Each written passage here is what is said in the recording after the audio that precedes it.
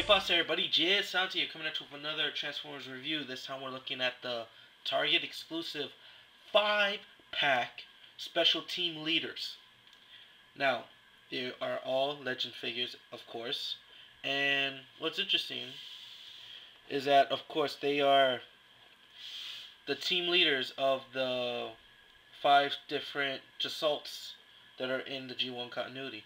Here we have Razor Claw, Hungar, Scattershot, Silverbolt, and his name is Hot Zone. His original name is Hotspot, but due to copyrighted issues, trademarks, licensing, stuff like that, they had to go with Hot Zone.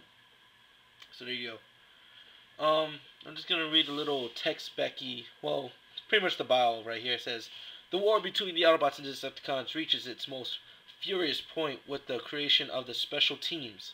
These highly specialized combat squads bring together a variety of talents into powerful and effective fighting teams, each led by a powerful leader. Each special team commander is a mighty warrior and brilliant leader, tested in the fires of the ancient war and proven by countless victories. So there you go. It doesn't specify that they are combiners.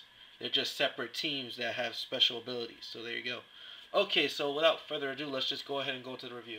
I'm going to be focusing on the 2 Decepticons. First we have here is Razor Claw, who is a repaint of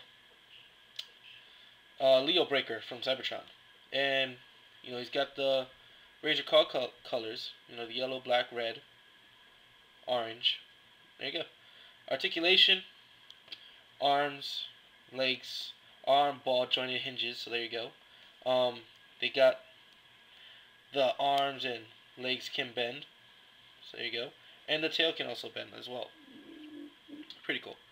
So, Tiger mode, well, Lion mode, is actually pretty cool. I really like it. So, let's just go ahead and transform. First thing I'm just going to do is just straighten out his legs. Straighten his arms. Fold these claws up. Bring this all the way down. Make sure everything... Okay, there we go. And basically flip that up and just pull his head out. And there you go. Articulation stays the same. His head has a swivel. And there you go. Okay, so I'm just going to leave him to the side right here. And next we have Hungar, who is a repaint of Cybertron Scourge. And of course he's a 3-headed dragon. And the color scheme, pretty close to the G1. It's got purple, gray, this dark blackish gray color, and some yellow. There you go. Articulation, the head is on a ball joint. The separate heads can move. Tail can move. That's due to transformation. The legs can move. They're on a ball joint and hinge. Feet are on ball joints. And there you go. So, pretty neat. Alright, so let's just transform this guy, shall we? So what we're going to do is bring these back. Bring the head forward. Pull his tail back. Straighten his legs. His arms to the side. Rotate these to show his fists.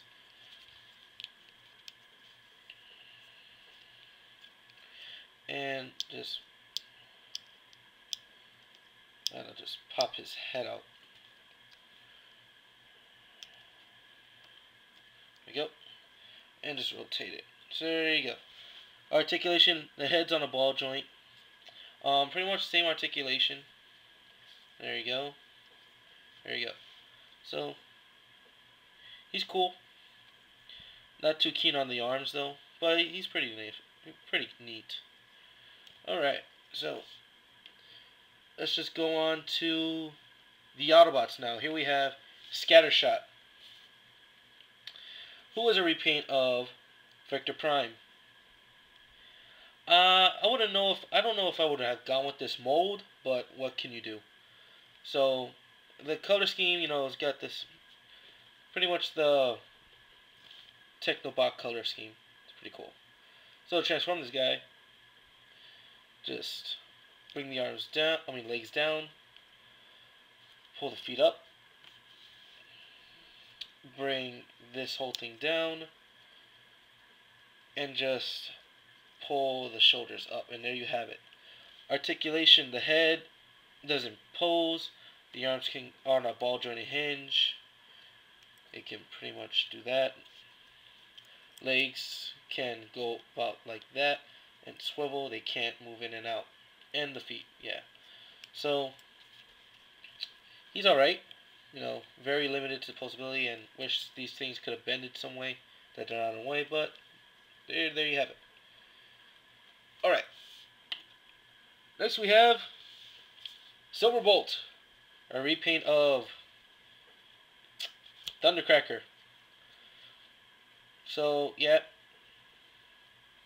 color scheme's the same, nothing's pretty much different. So you go, transformation, just gotta rotate his gun out of the way, bring his leg down, which basically folds everything down into place. Fold the feet down, and just rotate. Alright, there we go. So there you have it. Articulation, ball jointed arms. There you go. The gun is articulated, can move, so he doesn't have to hold the gun. He has fists, so there, it's pretty cool. Legs cannot go. They can go forward, and they go like this, but that's pretty much it. As I said with Scatter Shot, not the best figure to go with Silverbolt, but what can you do? Alright, so last but not least, we have Hot Zone. You know, I'm just going to call him Hotspot. And he's a repaint of Optimus Prime.